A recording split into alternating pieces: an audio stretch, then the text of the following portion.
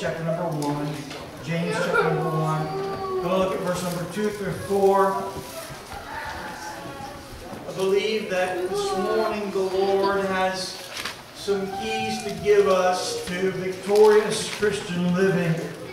And I want to give you access to the keys. They're not my keys, amen, but they're access that God gives us through His Word, and so I want to make them available to you. I want to say this as you're turning. Last week, Sunday night, we had a visitor here from a Mennonite background, and I had a chance to sit and talk and just share the things of God. And he shared with me, he said, I like the presence of God that I feel in your church. The presence of God. And he said, I've been visiting some churches, and it's not like that in every church.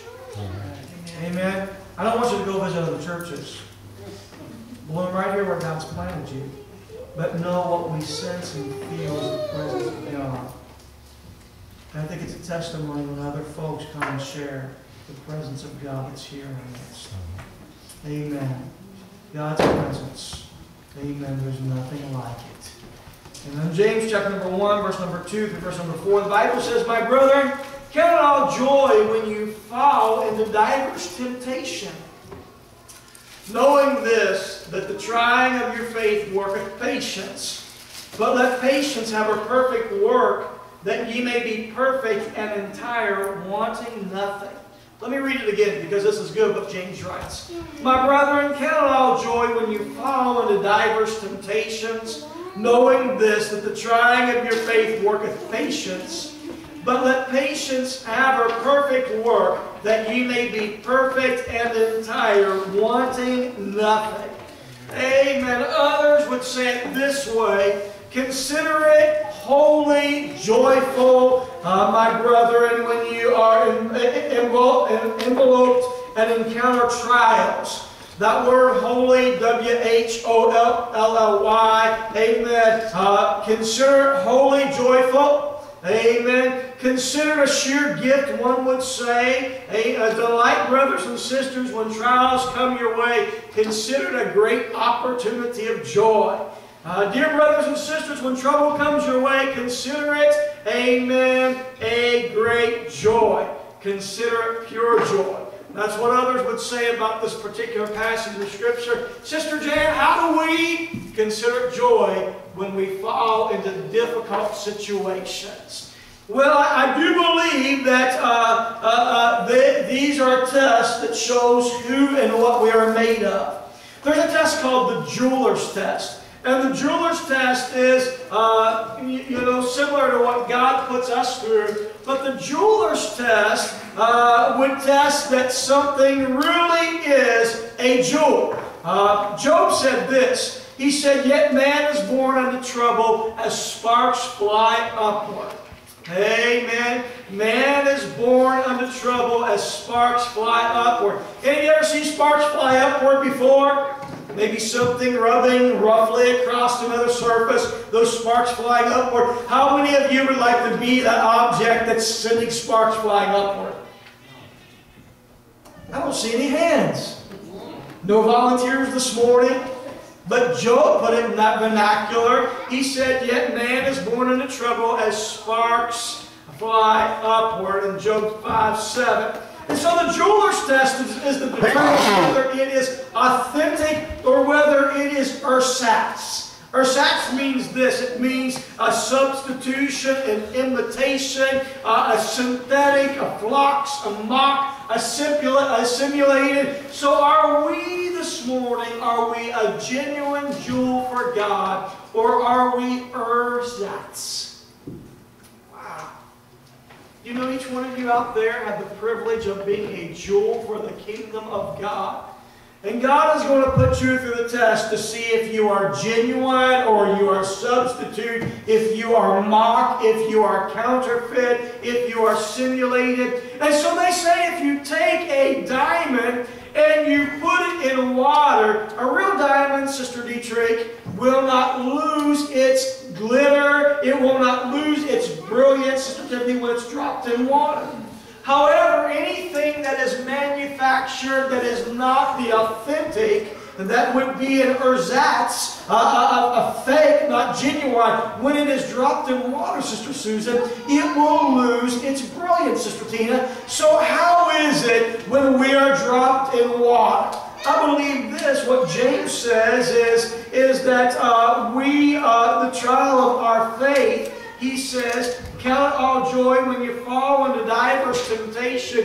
When God wants to see if we are genuine, or if God wants to see if we're imitation, you can say, I'm a Christian all you want. I can say I'm a duck all I want, but unless I quack and waddle and swim and let water roll off my back, I'm not a duck. How about it? You can say you are whatever you want. Whatever you want. But God's looking to see if you say you're a Christian. He puts you through the jeweler's test to see if it's still brilliant and still shines, even when you're dropped in the water. So there's 5 things I want to look at this morning that I believe are keys to consistent victory in our Christian walk when we're in the midst of a trial. Anybody in here never go through a trial before? You've never gone through a trial? Wow. It's unanimous. How many in here have gone through a trial before? I think every hand in this building is raised. I've gone through a trial before. And so there's some things that this morning I want to share with you that I think are important for us to be consistent in as Christians when we go through a trial. Whether you're going through a trial this morning, allow this to be ammunition for you to be the true blue believer Christ wants you to be. Or if it's just knowledge to put somewhere for the time, and Sister Susan Moore will go through a trial, put it in the right place, file away, put it under the right alphabet that you'll be able to pull it out and use it. But the very first thing that I think that we need to look at this morning is this. James says, my brethren, count it all joy. Count it all joy when you fall into diverse temptation. To say it in a more a way, not taking away from King James, but saying in a way that helps our mind wrap around it and understand it in our vernacular. Amen. Maybe we'll be saying, my brethren, count it all joy when you fall into diverse or different temptation. That word count means to consider. Consider when you fall into temptation or difficulty to evaluate. Let me ask you this. Is joy the response that we get when we fall into temptation? When your car breaks down, or when someone's sick, or when you are struggling, temptation has overtaken you, you immediately think, man, this makes me happy. Oh, this brings joy to my soul. This is an opportunity to experience joy. Is that what you rarely say? Probably in the human way we don't, but I believe that God wants us to be challenged, that we can consciously say that this is an opportunity for the kingdom of God to be advanced in my life. So I'm going to embrace joy. I'm going to commit to this with joy. Rejoice in the Lord always, and again I say rejoice. God wants us to rejoice. Think about this. How would it be this morning if you were placed into a prison? Think about that. Now, Paul was placed into a prison, but they were not treated as humanely as we would treat prisoners nowadays. It was an atmosphere that wasn't as comfortable as home. It was damp, and it was dirty, it was dark, it was filthy. You were not treated with dignity and respect. And so here it is, Paul. He fell into the place where he was in prison. But he said that we should, when we encounter moments like these, count it sheer joy. Wow. Wow. There's a lot of things I count as joy with Josh. But troubles and trials, Sister Dietrich, I'm sure you were very thankful for the Lord, but you know, probably not in your plans to be in the hospital this past week. But Paul said, count it as sheer joy. He says in our text that we are to count it joy when we fall into diverse temptation. That when gives us the idea that it's unplanned, it's unexpected, it's unavoidable. And so when this occurrence happens, that it comes when the test and the challenges. James says to count it for joy. Count it for joy when it happens. When you fall into diverse temptation. There's another story in the Bible Jesus used to talk about that fall. Do you remember that man who was traveling in between Jericho and he fell where there were thieves and where there was a band of robbers?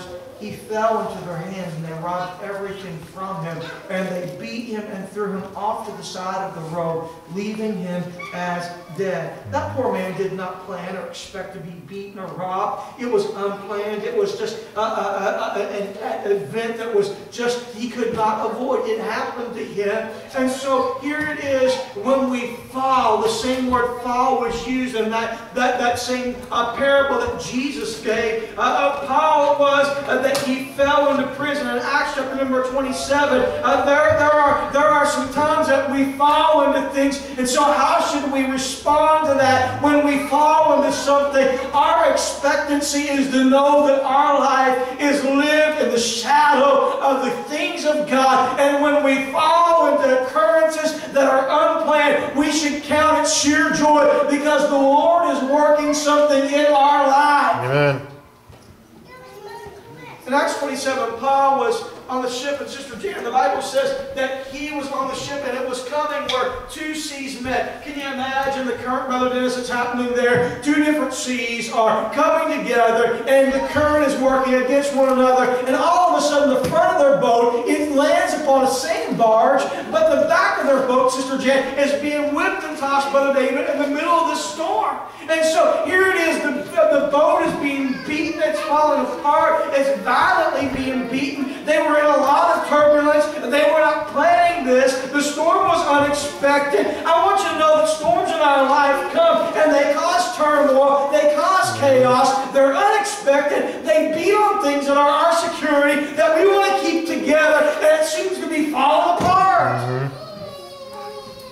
And James, Sister Tina, tells us that we should count it joy, Brother Eli. Storms have a way of altering our direction. They have a way of breaking our sense of security. They have a way of breaking our place of refuge. And they cause us to grab onto anything that floats. Imagine if you were on the Titanic and it was going down, you would be grabbing onto anything that was floating because you wanted to save your life. And so that's how the storms of life are. But that's really not how I want to plan and live my life. But sometimes God's plans are different. And for the child of God, we have to realize that our life is derived from the kingdom of God. And even though it wasn't part of our plans, James says part of the problem to be solved is our attitude of joy. We look at men and women who are heroes of the faith, but when they came into turbulence, when things were unplanned, they grabbed hold of it with joy and expected God to bring a glorious outcome. God wants to bring a glorious outcome in your life. Brother Justin was asking in Sunday school this morning, what does God think towards you? I believe God thinks that He wants to move by His Spirit in the New Testament church. I believe He wants to empower the church in the hour in which we live. But I believe God also wants to bring us an expected end. But it's us that get in the middle of it. And we can never experience victory because when we come into it, we don't grab onto the joy that God can work and move in this, even when it's unplanned. You may say, Brother Seville, but what if someone else is cause the pain or cause the dissension in my life. Do you not believe that God can't get in the middle of that? God is bigger than your neighbor, your friend. God is bigger than your family. God is bigger than a government. God is bigger than any other person. If we will allow God to get a hold of it and know that no matter what, the enemy may want to work in our lives or people may want to work against us, amen, if we'll grab hold of it, God will bring us to a joyous outcome that will bring glory to His name, because God is wanting to work and move in each of our lives. See, sometimes we perceive what we perceive to be a storm as God really just disciplining us. I love what Hebrews 12, verse number 11 says. The Bible says in Hebrews 12, verse number 11, "Now no chastening for the present seemeth to be joyous, but grievous. Nevertheless, afterward it yieldeth the peaceable fruit of righteousness unto them which are exercised thereby." What is the writer of Hebrews saying? We love to go through life without ever having problems. But God, because He loves us, there's times where He will chasten us. He will allow things to happen in our lives so that it brings a benefit and a profit to us when it comes to spiritual things. How many of you like to get up every morning and exercise? Wow, look at all those hands. There's a few people. You know why you do that, John? Because you made it a habit in your life. I'm sure that you probably at first didn't do it, but you realized the benefit of it. Caleb, you're a young man. You're playing football now. He's going to be our sports star. We'll see his picture all over the front of the Upper Dolphin symbol, right? But he's motivated because he knows at the end there's something good for him.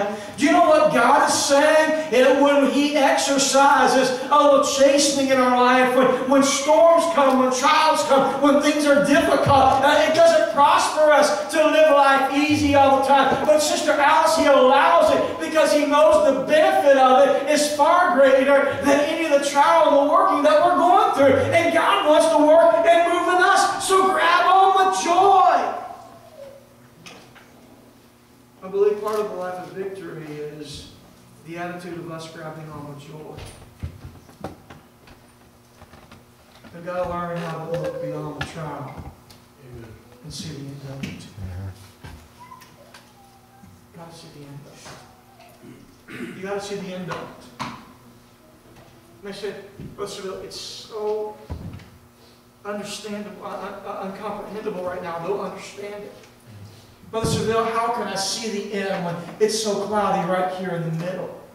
Brother Seville, you're crazy because we don't know what the outcome will be.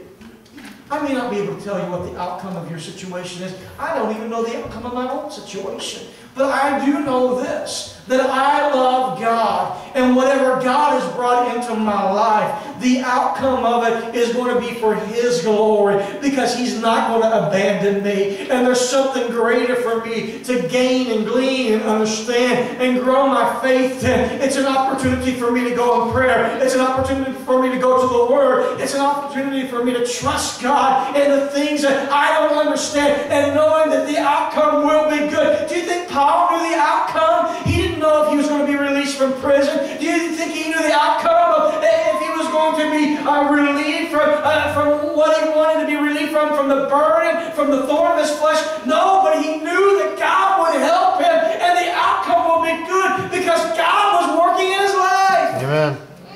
God wants to work in your life. And so I know it may seem cloudy, and I know it may seem difficult, and I know it may seem hard, but we sometimes just have to put our glasses on, amen, and bring clarity that God is working in this, and God is working in me. And so with joy, I will grab hold of it. Listen, at midnight, Paul and Silas, the Word of God says, they began to pray, and they sang praises unto God, and the prisoners heard them. You see, it's the attitude for survival when we grab hold of joy. The Spirit of the Lord spoke to our brother, and then God's already been instructing in the service for us that we don't need to fear. God knows the outcome. And no matter what the outcome is, God wants to be glorified. We've got to know that the end will be okay. God's going to see us through. Everything's going to be okay. Put your trust in the Master and know that this too shall pass. I like what Paul wrote. He said in 2 Corinthians 12, verse number 7, verse number 9. He said, unless I should be exalted above measure through the abundance of revelation, there was given unto me a thorn in the flesh, the messenger of Satan to buffet me, lest I should be exalted above measure. For this thing I besought the Lord Christ, that it may depart from me. And He said unto me, my grace is sufficient for thee, for my strength is made perfect in weakness. Most gladly, therefore, will I rather glory in my infirmities, that the power of Christ may rest upon me. Listen, the real need oftentimes is not elimination of the trial, amen, but it is grace to endure it. God, give me the grace to endure. I'm not here to argue over what Paul's thorn in the flesh was. I don't even really care at this point. What I do know is Paul came to a place where he didn't say, God, rescue me from it, eliminate it. But he said, God, you're going to give me the grace to endure it. Amen. If we will grab hold of God's grace, amen, and know that that attitude is the key for victory in our life. Amen. That God is working in us, and there's a glorious future that is promised to us because God's grace is sufficient. The second key, and I'm moving very, very quickly this morning, amen, is an understanding mind. Amen. James says that the trying of our faith worketh patience. So it's an attitude of joy, but it's an understanding mind that God is working patience in us. Patience here is that endurance. Amen. As we wait upon God. Amen. When we allow God to work and move in our life. Amen. The more difficult the battle, the sweeter the victory. You hear me this morning? The more difficult the battle, the sweeter the victory. I want us to think about a few things this morning. David said this. He said, I waited patiently for the Lord, and He inclined unto me, and He heard my cry, and He brought me up out of a horrible pit, out of the miry clay, and He set my feet upon the rock, and He established my goings. He has put a new song in my mouth. Amen. He said, even praise unto God, that many may see it, and fear and trust in God. Blessed is the man that maketh the Lord his trust, and respecteth not the proud, nor such as turn aside to lies. David said this. He said, God has heard me. What made David a mighty man of God? Because he grabbed hold of joy and he trusted God to see him through. What about Paul? He said, no temptation hath taken you such as common to man, but God is faithful, who will not suffer you to be tempted above that which you are able, but with the temptation also make a way of escape, that you may be able to bear it. Paul said, hey, wait a second, I know that you're tried, you have troubles and you have trials, but God will not suffer you to be tempted above what you're able. Yep. He will make a way of escape.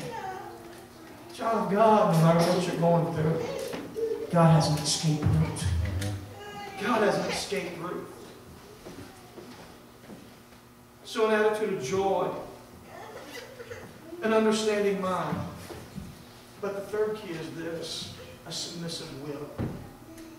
We spend so much of our life oftentimes fighting against God and the will of God. The model prayers was this, not my will, but thine be done.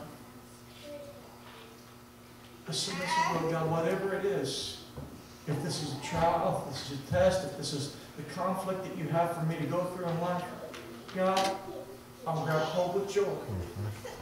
And my mind will understand that you're working all things together for good to them that love you. But I also will allow your will to be done. Hey, listen to me for a minute. Have you ever got to an altar where you pray, not my will, not my will, but thine be done? An experience where we are exhausted of self and we empty out of all of our desires. and we allow the will of God to be perfected in us. If we'll grab hold of the will of God, we would find that joy will overtake our journey. And our expected end will be as promised in the things of God. The fourth thing is a believing heart. Trust in the Lord with all thy heart and lean not to thy own understanding. Get all those thoughts out of your mind. Who cares what I think? Who cares what you think? But how about taking our heart and just allowing God to have it? Get your thoughts out of the way. Too many times your thoughts get in place of where your heart is. Lean not to your own understanding, but acknowledge Him. You got to understand that going through the trial, you got to put your faith in God, not in your wisdom and not in your own ability. You got to understand that God is in control, and in the midst of the trial, amen, He can and He will take care of everything. Amen. Paul said, this grace unto you and peace from God our Father, the Lord Jesus Christ. Amen. Would you just allow the peace of God to overtake you this morning? Amen. So you think about all that, an attitude of joy, an understanding mind, a submissive will, a believing heart. The fifth thing is a humble spirit. Listen, this life that you and I are living is not about us. At the end of the journey, it's not going to be about what we have done or who we are, what we have accomplished. But the end of the journey is really all about what Christ has done in our life. And only the things that done for eternity will last. So we've got to keep a humble spirit. James says, let the brother of low degree rejoice in that he is exalted. God, you be exalted in me. May the man that everyone else sees may be Christ, not me. May be Christ seen and not you. So try if you come to the piano this morning.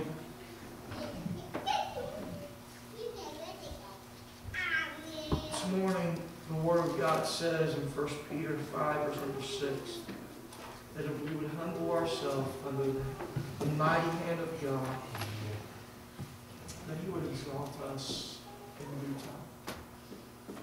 God, humble me. God, right now, I've professed a relationship with you before many people. But God, right now, I'm being put to the test. Am I genuine? Or am I substitute? In the middle of the test, have I lost my shimmer and my glisten? Or God, has it been seen? You through me. As I pray for this morning's message, I don't know everything everybody's going through. And I don't sit back and target one person out. That's not the way I work. I feel like God operates. But God dropped this message in my heart because He knew there was people here this morning that needed to know what the keys to victory are. Grab hold of joy. Let that be the attitude of your life. Let it be what motivates you, because you know at the end of this, your faith is going to be stronger and victory is going to be sweeter than any of the bitterness of the trial. Would you this morning stop thinking with your mind and let God have His way in your heart? Would you this morning not think about it being you, but humble yourself under the hand of God, knowing that God wants to do a great work in you. And in due time, He'll exalt you. But this trial, it's about God. And what God wants to do in you. This morning, even when you're going through the battle, you can still have victory, knowing that God is greater than the battle. David said, the battle is not mine, but the battle is the Lord's. It's not by might, it's not by power, but it's by His Spirit.